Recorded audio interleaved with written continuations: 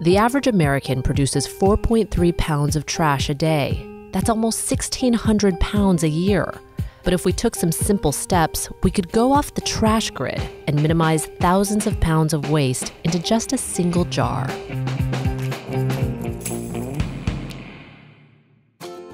So this is my trash jar. 2 years of trash in this tiny little jar. Yep. That's crazy. I mean, I probably produced 20 times this much in a day. Yeah, this is everything basically that I couldn't compost or couldn't recycle or couldn't figure out what to do with. Where did you get this idea to become zero waste? It kind of all started when I was a senior at NYU studying environmental studies. And one day after class, I went home to make dinner and I opened my fridge and I saw that everything in there was packaged in plastic.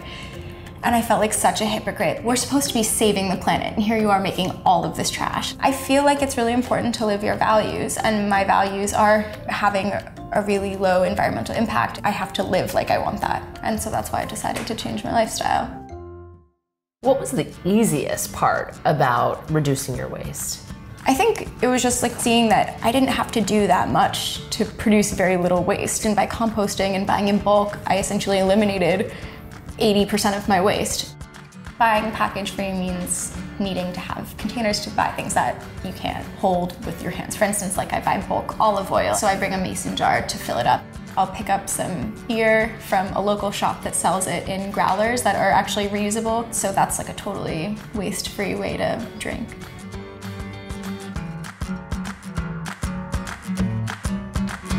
I imagine you get asked a lot of questions about how do you do this? I've been curious about a few things, so I'm going to throw out a few questions too. Sure.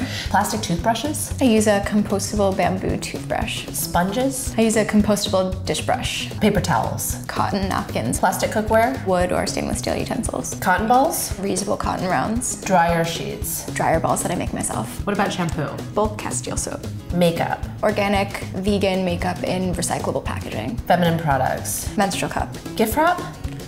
Why? Okay, so you are gonna teach me how to make toothpaste. Yes. What do I do?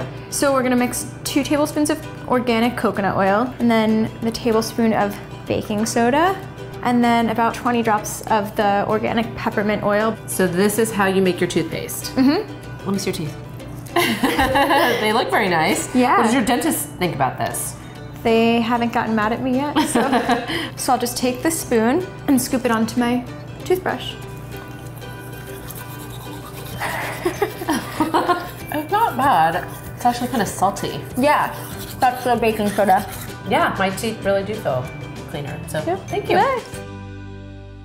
So do you have any garbage cans in your home here? No, I don't have any garbage cans in my home.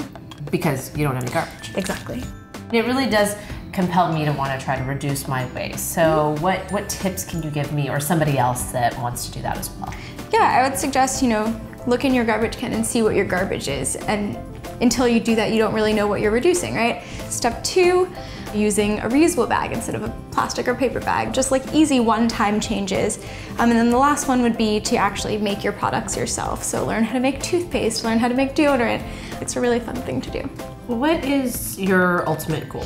Before I lived my lifestyle, I wonder, why is there all this trash and why is that okay? And we have to find solutions before it gets out of control. I've never told anyone, oh, you should live this lifestyle or you have to live this way. I kind of just live my lifestyle, put it out there and see what happens.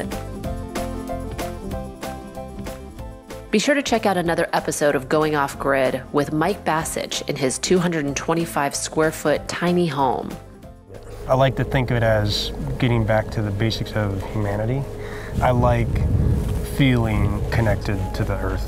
This episode is a part of Seeker Stories. We're trying to bring you cool stories from around the world, but in order to do that, you need to subscribe. So please click on that button, and thanks for watching.